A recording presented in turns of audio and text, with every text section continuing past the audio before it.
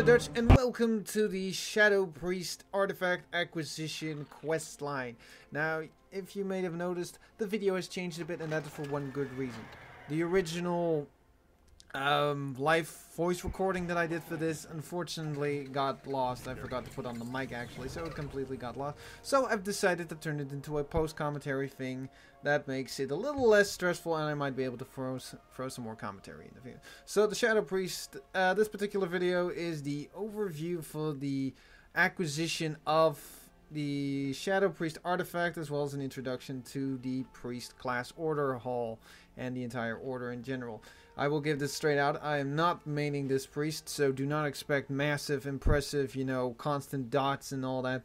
This is just a nice little video that shows the general overview. And without further ado, here comes the introduction in the way of a hooded figure who is apparently interested in me going to a certain place and meeting with unknown mysterious stranger, apparently in the middle of Tirisful Glades of all places. I don't understand why. As an Alliance character, this particularly got me a little worried.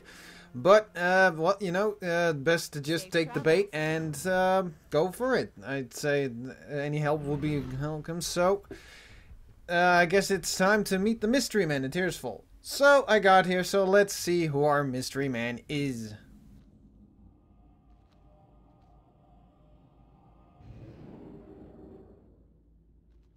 How can I assist you?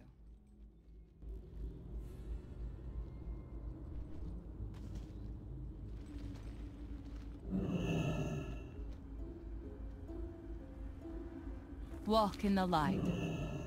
Forgive the secrecy. Old habits die hard. I am Alonsus Foul. At times, I have been a leader of a church, a mindless minion of the Scourge, and a commander in a secret war. But I have always been a priest first. The Legion poses a threat that cannot be ignored, so I have decided to step out from the shadows. I believe we must unite priesthoods of all denominations against our common enemy. To lead this effort, we require a priest who is a proven champion to all people. I believe that you are that hero, but others must be convinced. Will you accept this challenge? So I discovered that apparently the guy in charge is Alonsus Foul, which we assumed was dead for several decades now, actually. But apparently he's alive-ish, I suppose, and he's been running a little secret war behind the scenes. In the meantime, of course, as it is said, now we know who the mystery man is, and we need to go pick up the Shadow Priest artifact, which is a nasty little dagger. And, well, that's pretty much that whole gist of it, and it's a nasty little thing. But apparently the whole thing is that the location is actually pretty convenient, considering it's in Tirisful Glades, involving the Twilight's Hammer cult. Now, these guys apparently have been up to no good once again. They're back, although not in full droves, but they are here to make things miserable for all of us. So we're just going to have to get in and take care of that little problem. And apparently they're taking orders of a guy called the Shadow Deacon, who apparently found a blade that is talking to him. Usually I don't trust any sort of inanimate object that is capable of, you know, giving me suggestions, hints, and, well, general advice, particularly on my love life. I don't need daggers telling me how to do that. But I guess it is as good as it can get. So apparently this thing is located within the same tomb in which you find lights, where you find Tyr's hammer and another artifact. I'm not going to cover that. But apparently it's located in there, and we need to go get it because the guy's planning to use it to resurrect some old god thingy. I don't know. So apparently it is located in the tomb, but as was mentioned, there's apparently a friend waiting for us here, and he's gonna help out with this little Shadow Twilight's Hammer cult. So let's see who our little friend is. We have an intruder. Excellent. I was expecting him, but I don't think you were. What? You traitor!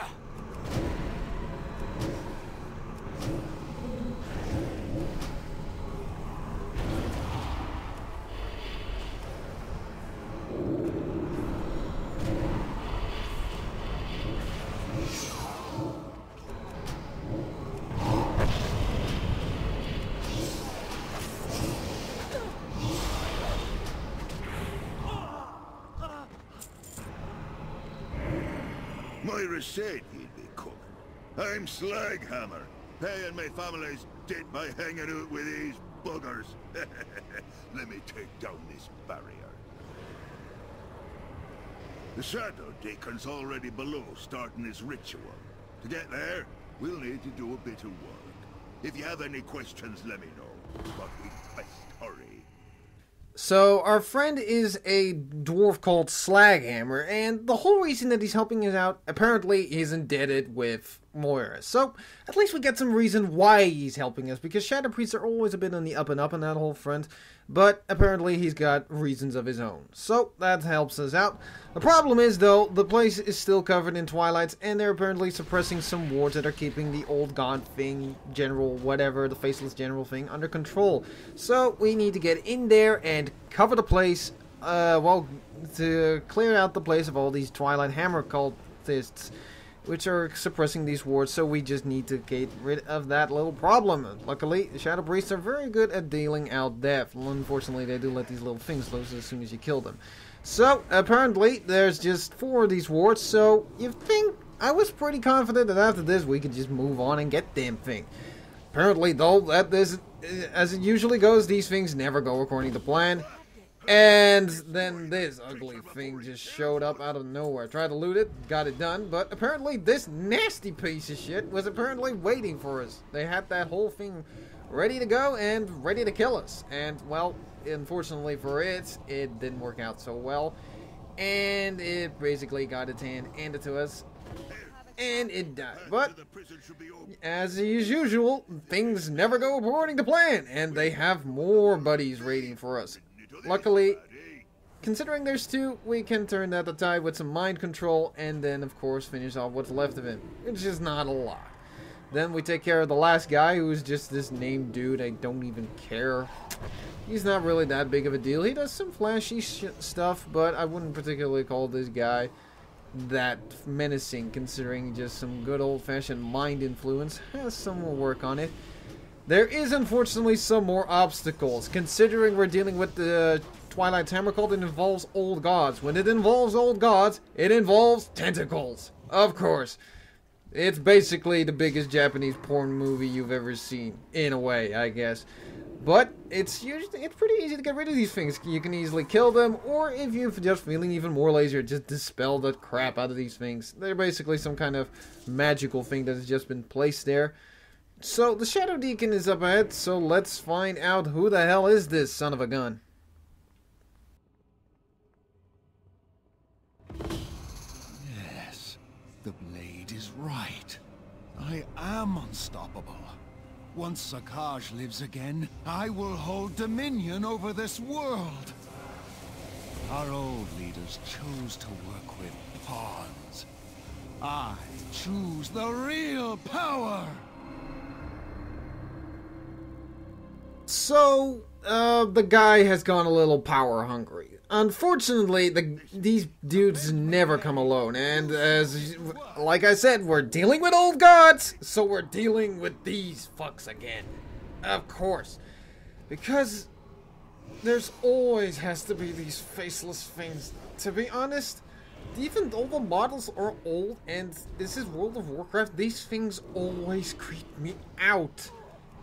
There's just no hands. No hands whatsoever. And they're called faceless. Even though you can kind of see a face, they're not there. It creeps me out. And these things are just still such of an enigma. We don't understand these things. What are they doing here? What do they want? It just isn't clear. And it creeps the hell out of me. But luckily, they can die, and that was pretty much the easy part of it. Now we just have to deal with the guy in charge, which is Shadow Deacon Farthing. The Farthing name sounds familiar, but I can't place my finger on it. Either way, now it is basically a battle of the Shadow Minds. We basically need to kill him. He wants to kill us, so it's kind of a, it's not personal, but hey, he's got something I want, and I'm going to do whatever the hell it takes to get my hands on it. Unfortunately, these guys never play fair, and tentacles show up, of course. Of course, that isn't his only bag of tricks, and he uses a Shadow Priest version of the mirror image idea, I guess, which means more mind flays on it. Unfortunately for him, he gets a little rambunctious with the blade. He thinks he can keep it under control. Unfortunately, as was already described, this thing is known for a will of its own, and it has different plans. Let's see how that works out well for him, shall we? See how I bend your mind to my will. This shouldn't be happening. Why aren't you protecting me? Weak and pitiful. The Twilight Father did not dare wield me, for he knew the price of failure. Give me another chance. No! No! You, on the other hand, yes, I foresee us doing great things together. Take hold of my haft and I will aid you.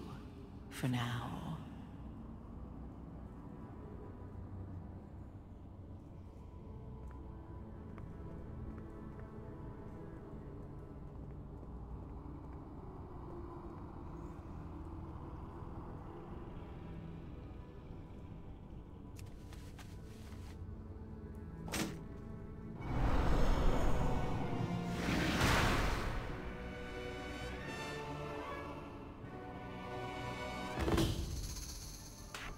Yes, we are eager to feast on the fallen Titan's minions. But first, Zakash. The cultists may try to stir him again, or he could awaken on his own. We must consume his essence to ensure he is gone forever. You know this must be done. Now, I'm gonna be straight out for you. When this thing showed up and they said it talked, I expected some weird distorted voice. But the way that this thing talks, I'd sooner think it wants to bet me, or I want to bet it, rather than it wants to consume my mind. But I think it's still the best idea. I think they basically got the voice actress from Rohana from Legacy of the Void and got her in for this little job. They said, hey, you were an almighty knowing Kala thing back in Legacy of the Void. Do you want to be a talking dagger now? And she was probably like, yeah, sure. Either way, taking the suggestion of this thing is probably a bad idea. But, hey, it gives me power, so I guess I'm just going to have to work with it. Either how, afterwards, it's time to get back to the priests. And apparently there's a little something behind all this because they want something from me. I usually don't like it when people want something from me, but hey, that's usually how this goes. Apparently Alonso Fowl has joined up with the rest of some of the more, known priest characters. So let's exactly see what they want from me, shall we? It's could be an interesting little development. Look! Our hero has returned. This champion shows talent. Well done indeed. You stand before Moira, Queen Regent of the Dark Iron Clan. Watch your tongue.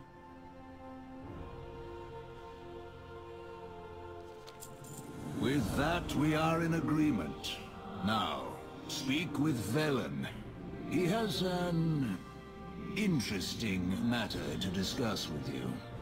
Why have you approached me? Take care. My patience is short.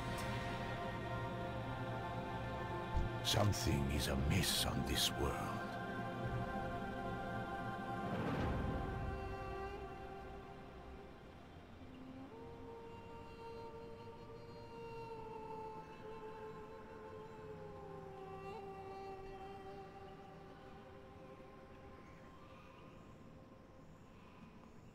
You are the instrument of change. The mages have established a portal for us to use. If you would follow me, I would speak of the Naru and the Draenei.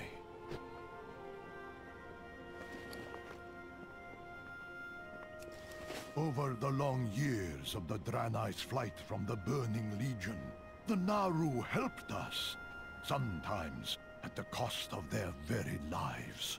We would have perished without their aid.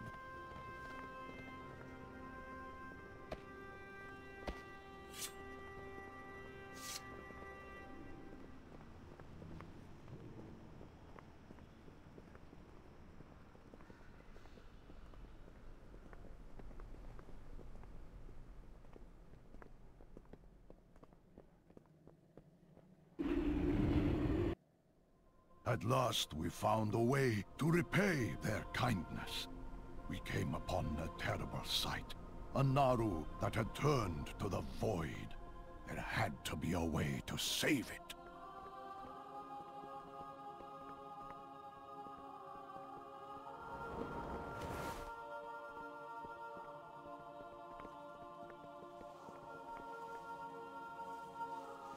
We built a prison to contain and study the fallen creature.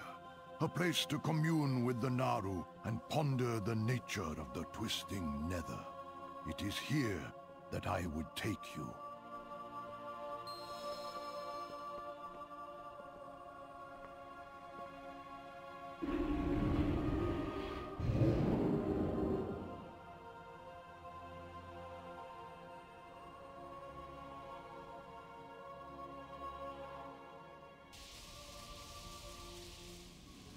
Behold, Soraka, destroyer of worlds, brought to heel after millennia of wanton destruction. The Draenei sought to devise a ritual that could turn the Naru back to the light. To aid their quest, I called together many priesthoods to work in unison. We are close to success. I believe the weapon you obtained will tip the scales in our favor. If you would step into the main circle, we can begin the ritual.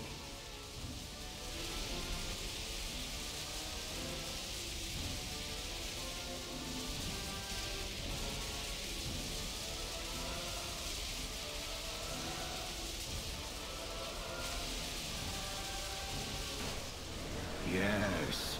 Use the blade to draw out the void energy. Yes, it's working. Can you feel it?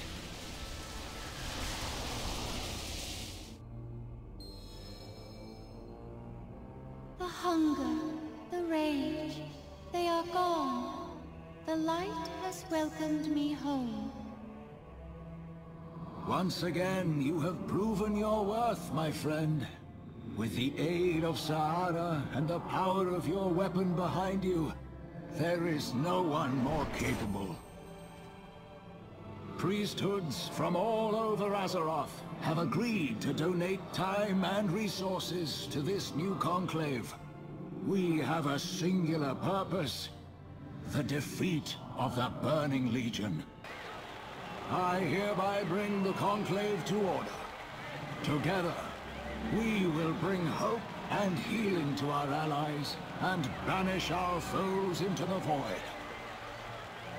Now, champion, we shall transform this prison into a temple that will serve as the headquarters of our campaign. This shouldn't take long. So, at this point, I got my little class order hall, but I just want to point out a few things that I think is weird. That this place is the place we're going to be hanging out, that's fine with me. The place looks gorgeous. The loading screen is amazing for it. There's just one thing that I get. This is one of the first things that surprised me most of all. If you know that last name, that is apparently Arthas had a sister. I didn't know this. I honestly didn't know that. I didn't know he had a sister. But apparently he did. And this is her. But besides that, let's just get back to that point with the whole Void God to Naru thing. I know how this works. When a Naru gets sick or dies, its light fades and they eventually turn into Void Lords. You know, the Void God things. The things we fight. This thing, on the other hand... But as far as I understand, the light gets, disappears and they are consumed by the void, turning them into shadow creatures. I don't think it works when you get, first when the light goes away, the darkness comes in, you get rid of the darkness and the light comes back. As far as I know, this seems like the most vicious cycle in existence. I mean, it goes from light, hopeful, and happy thoughts to void, hunger, and consuming. And despair and all that kind of crap. Either way, to be honest, the Netherlight Temple has to be one of the more surprising ones of the... Because it's basically, even though you can't see it, it's It's completely in the middle of the twisting nether. Now, don't get me wrong. This place is actually kind of amazing because it has two different chambers that show off both the light and the dark side of the priest. And I really like that. And, you know, it has all the models with the dagger and, of course, everything else. It has all the basic premise, but I like this temple. It's a nice little play, and it's a nice place for the priests to hang out. It's not what I expected originally, but I do like it. So, what do I think of all this? Well, I gotta say, getting this dagger was weird as heck. Just the point when I got it. Everything else was about as expected of anything involving Twilight cultists and old god things. But that dagger's voice, that still gets me. That is just... that's just weird. I guess it kind of makes it more tempting for people to get it. I mean, like I said, Blizzard probably wanted a voice that's not going to be grinding on everybody's teeth after, you know, 2 minutes of listening to it, so I guess it was a logical choice. I just expected a much more, you know, twisted voice, like what you expected of the old gods, you know, kind of ominous and all this. I still like this. I still like the voice. It's just not what I expected. But to put this in perspective, this has been the playthrough of the, or better said, a overview of the Shadow Priest Artifact questline, as well as the introduction into the Priest Order. I think it's been a great, fantastic thing. I hope you guys have enjoyed the little video. This has been a nice little continuation of the entire thing. Hope you guys have enjoyed the video. If you did, please hit that like button, because that will make you cool and it will make me happy.